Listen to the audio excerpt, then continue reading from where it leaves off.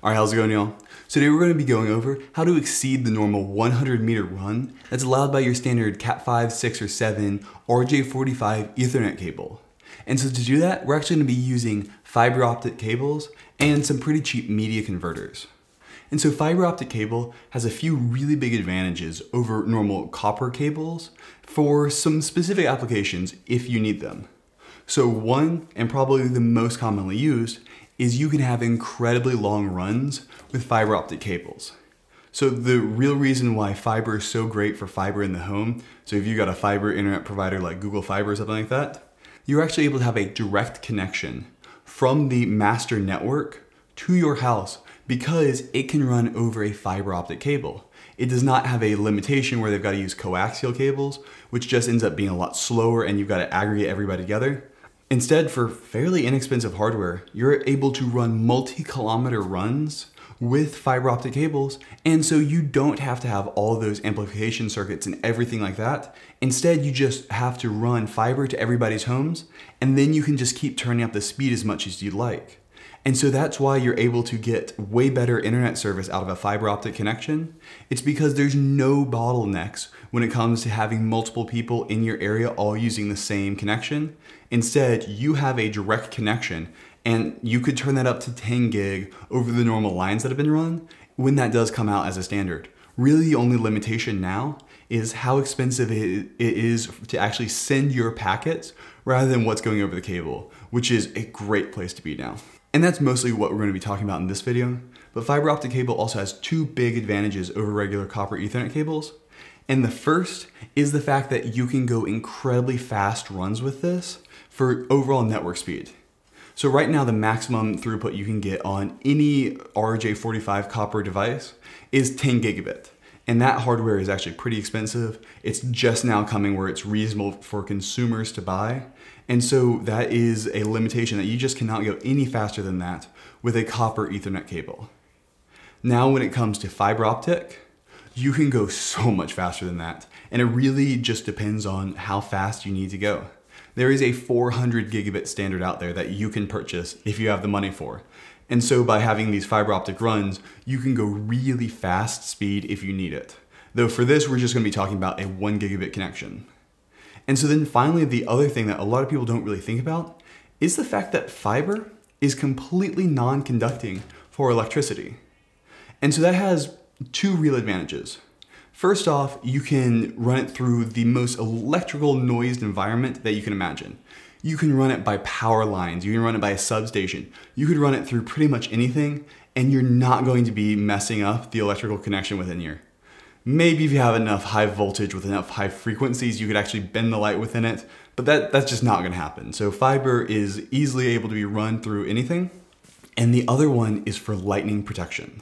So fiber optic cables are completely non-conducting.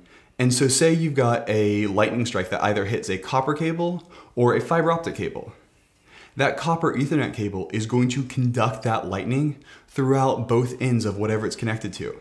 And so it will just fry everything in between. I've heard horror stories online about people actually having a lightning strike hit an outdoor run of an Ethernet cable.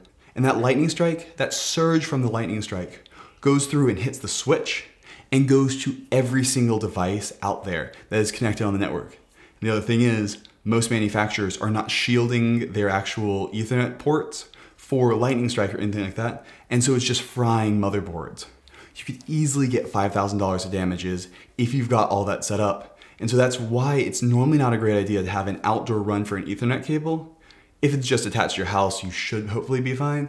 But if it's actually like run underground, anybody who's had an electric fence for their dog has probably experienced at least once that the lightning struck it and fried out the entire thing. When I was a kid, ours got struck by lightning and fried the entire thing and we had to replace it. The exact same thing can happen with outdoor Ethernet cables, especially if they're in the yard, just general, because lightning loves to find electrical things, even if they're buried underground by a few inches. And so what a lot of people will do, and you'll see this for some setups online, is they'll basically create a sacrificial switch. So say you've got 3 different devices you need to run outdoor Ethernet lines to. What you can do is buy a cheap unmanaged switch and basically have that be the, you know what, if lightning strikes any one of those cables and it happens to go down the thing and all those devices fry, it sucks, but I'm going to insulate that from the rest of my network. And so what you can do is you can buy just 2 little media converters and a little run of fiber and connect them together. And so what'll happen is you'll be able to have Ethernet run through the fiber optic cable, and that way it's completely insulated. So in the case where the lightning strikes the exterior device, hits the switch, everything connected to the switch fries, the actual media converter right here that's connected to the switch will probably fry, but that electricity would not go over the run, meaning the rest of your network that has the really expensive stuff like your TV connected in, your Xbox, your computer, everything would hopefully be safe. If you are doing this, make sure they're connected to different surge protectors because you don't want it to go through the actual power outlet on here and still go through.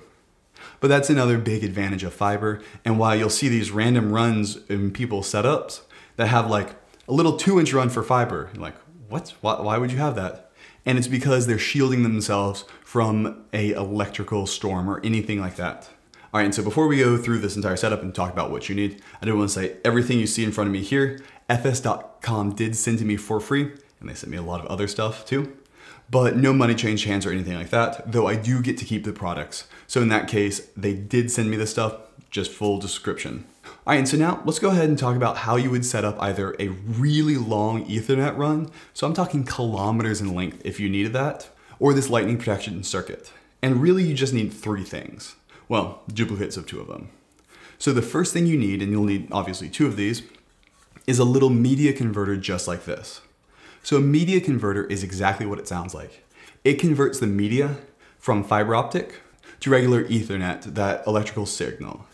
And so this is the one in front of me that I've got right here, has an SFP port on it, and then 2 RJ45 1 gigabit ports on there. So it kind of acts as an unmanaged switch as well.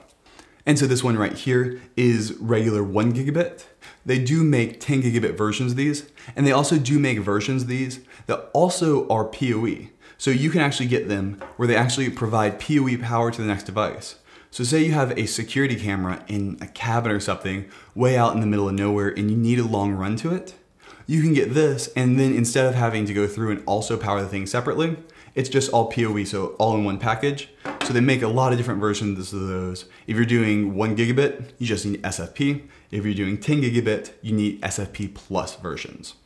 And so then the next thing you need is a fiber optic transceiver like the one I've got right here. So a fiber optic transceiver is pretty simple. It converts the signal out of here, which is an SFP connector. There's also SFP plus, SFP 28, tons of different versions of fiber optic methods. But this one converts it to light. And whenever you are purchasing one of these things, you need to pretty much check 3 different things of it to make sure it's compatible. So one, and this is not the case when you're buying from the same brand like with FS, you need to make sure that the transceiver and the actual device you're plugging into will match. And this is one of the most annoying things about fiber, is the fact that all these different manufacturers decided they could make a lot more money if they sell the actual network card or anything like that for fairly cheap, and then charge you absurd amounts of money for the actual transceivers. And so you need to make sure that the card you're plugging it into is not going to be locked down and that you can plug in the transceiver you're buying. So fs.com does also sell like mock transceivers that will emulate the firmware of all those other transceivers for ones that are locked down. But you just need to make sure you know exactly what the transceiver is that you're plugging it into and what the card is expecting. It's probably one of the most annoying things about fiber, and it's just companies trying to milk every dollar out of giant corporations by charging them sometimes like 10 times to 20 times as much as you can buy them from somebody like FS. And so just make sure whatever card you are going to be plugging into is going to match the type that your transceiver is. It's just annoying. Then after that, you need to make sure that the connectors on the end are the same type of the connectors on your fiber. And so the most common one, and probably what I would recommend if you don't know a ton what you're doing, is just go for the LC connector. It is ultra standardized. Most fiber, at least that I've seen in the wild, is LC connectored on the end. It's very easy to just set up and buy, and most people seem to have it. There's a ton of connectors you can buy for it, and it's just pretty easy. You can also have really long runs with it. So I go with LC for all my stuff, but you can also buy the cables with whatever ends you need on them. And so you just need to make sure those two ends match. And finally, the last thing you need to check and make sure is that the mode of the fiber matches the mode of the transceiver. So fiber has two different modes. There's multi-mode and single mode. And so after that, you should just be able to go. I guess technically you do need to make sure that if you're using SFP+, you've got an SFP+ transceiver, but really that's all there is to it. The next thing you need is the fiber. And so this is pre-terminated fiber, which is what pretty much everybody's gonna be doing. So this is pre-terminated, what's called a patch cable. And so as you can see, I purchased it with the two ends already on. And nobody's building their own fiber at home. And next to no businesses, especially smaller businesses, are going to be ending their own fiber for them. It is just an incredibly precise process where you've got to have everything incredibly clean, and the equipment to do it and do it right is just outside of anybody's budget. And you have to run miles of fiber before it's worth it to not just buy the pre-terminated stuff. And so you pretty much just buy the ends terminated, and then you're kind of good to go. It's just like a really long Ethernet cable that you buy pre-terminated. And so when you're dealing with fiber, the one other thing you do kind of need to make sure is that it is not as strong, it is not as durable as regular Ethernet cables are. So Ethernet cables, you can bend them, you can do whatever, and you're really not gonna break them too easily unless you're pulling a ton on them or anything like that. Fiber, it's not as bad as it was about 10 years ago, but it's still not necessarily super strong. It's not as durable as an Ethernet cable, it's just not. So don't try to just pull it through a wall and expect it to be totally fine. Instead, you do want to be a little bit more gentle with it because there is a essentially bead of silicon glass in here that conducts the light just really, really well. And so if you do break it, it's completely useless now. The other thing is just don't bend it too tight. All fibers will have a specified bend radius, the minimum bend radius that they can survive. And so just make sure to stay away from that radius. If you do need a really tight bend radius for some reason, you can actually buy different types of fiber that are designed for that. And then if you are doing outdoor runs, make sure to get outdoor rated cables. They have a coating on them that keeps the sun from deteriorating this plastic edge, and they're also more shielded and things like that. But just make sure to buy the right fiber for your setup. It's not too hard to do though. And then after that, it's honestly pretty straightforward. I'm just gonna go ahead and run this throughout my house. It's a 30-meter cable, so it's not even coming close to what I could do, but it's actually really easy to use. And it's a lot smaller and lighter than the corresponding Ethernet cable. So this right here is a Cat 6 cable that's about 15 meters long. And you can see I didn't wind it nearly as tightly, but it takes up a ton more room than this cable in so many ways. The thickness of it is just a lot different, and it's a lot heavier. And so some people have used them for very specific use cases where, okay, you've got to snake it through this really small area. Most people are not going to have those requirements though, so it's probably not suitable for most people, at least watching this video. But yeah, I'm just going to go ahead and set this up, and I'm going to go ahead and see if we can connect a Raspberry Pi, basically circling my entire house. 30 meters is a lot further than you think it is. So I'm going to go ahead and plug this in on the other end, and we'll come back. All right, so I just went through, plugged it in, and so now we've got this end right here.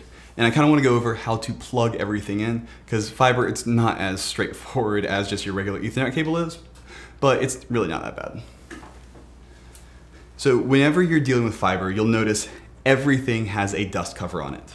There is a dust cover on the SFP slot. There is a dust cover on the LC connector. And at the end of the fibers, there's also little dust covers. Also, by the way, don't look into the fiber. It is a laser, so just make sure not to just stare into it. You don't want to do that. It's very bright. So the first thing you want to go ahead and do is always unplug the dust cover from the transceiver slot and just slot the transceiver in. It only goes in one way. And then once you've done that, you can pull off the dust cover for that. And so you'll notice there is a little latch right here. And so the latch allows you to lock this in place. So when the latch is up and it's latched, you can't pull the transceiver out. But when it's unlatched, you can pull the transceiver out. It unlocks. And so you want to make sure that the latch is latched and locked before you put the fiber in, because it's set up where as long as the fiber is plugged in, you're unable to unlatch it, which is what you want. So once you've got that set up, you just remove the little dust covers from the end of your fiber and save those in case you ever need them.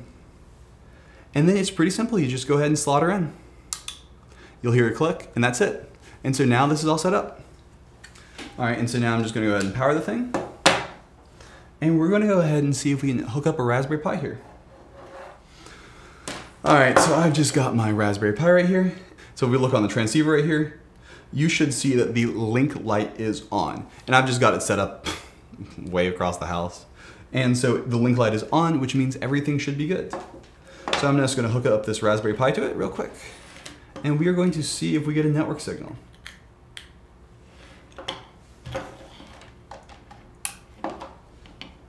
All right, and so just like that, you just plug it in like a regular Ethernet, and we are getting light. And so really that's all there is to it. This has now just become an insanely long Ethernet cable. Technically the 30 meters I got is in spec, but if you need a longer run, you can just keep adding in links to this and buy a really, really long fiber optic cable and be able to run it really easily.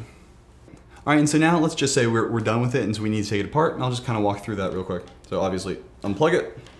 And then with fiber optic cables, you want to go through and first undo the latch on them to pull them out. There's a little connector just like your locking Ethernet cables are. Go through, put the dust covers back on, and those dust covers also serve to block the light so you don't accidentally shine a laser in your eye. And then that is done. Then for this, once you need to pull the transceiver out, you just unlatch it, pull it out, and just apply the dust cover back to everything and try not to drop it. And that's really all there is to it. Now you can do the exact same thing if you want to build like a lightning protection circuit where you just have the two transceivers and a little fiber going in between them, and that will give you that shielded lightning protection just like I was talking about. But other than that, it's actually pretty easy to go ahead and set this up. The other nice thing is once you've got this running, you can pretty much go any speed you want in the future. So easily with a normal OEM 4 fiber, you could then just upgrade it to 100 gig if you wanted to, depending on how long your run is. So it's nice that these fiber optic cables do also have a much easier upgrade path. You'll never really have to recable them unless you go really cheap at the beginning. So it's nice to have that though, probably outside of what most users would be doing. But the reason I'm actually running fiber in my house is so I can hit the 25 and maybe even the 100 gig standard at one point. All right, well that's gonna be it for this tutorial. Go and leave any other tutorials you'd like to see me make in the comments below, and have a good one. Bye.